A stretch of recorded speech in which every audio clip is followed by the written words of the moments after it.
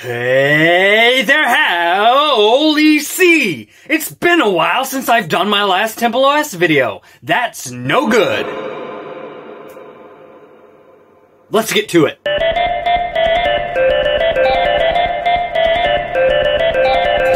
To use HolyC, just type in the shell. Do what I do in green. Let's print stuff like Obi-Wan's catchphrase.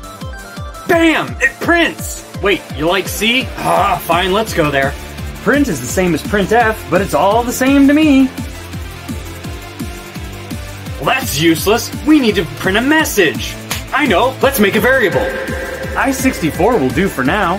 We'll call it MSG for short for message. That's real creative. Now print it! Print it using print. Change it! Let's make it a call and response. This is called reassigning the variable. Now, print it again. Wow! Magic! Wait, replacing some of the text with a variable? You crazy! Fine, we'll just do it like in C. So let's reassign message yet again. And then let's go ahead and do the shorthand for printing. And use the string interpolation operators that we use in C with printf.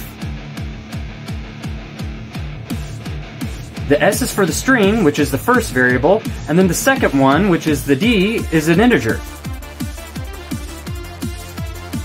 Woo! One man wave. You reboot it, you lose it.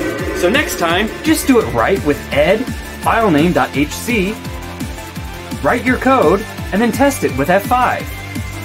Use Shift Escape after that and escape to save the file.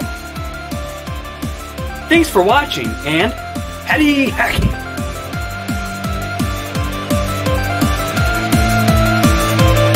Hallelujah!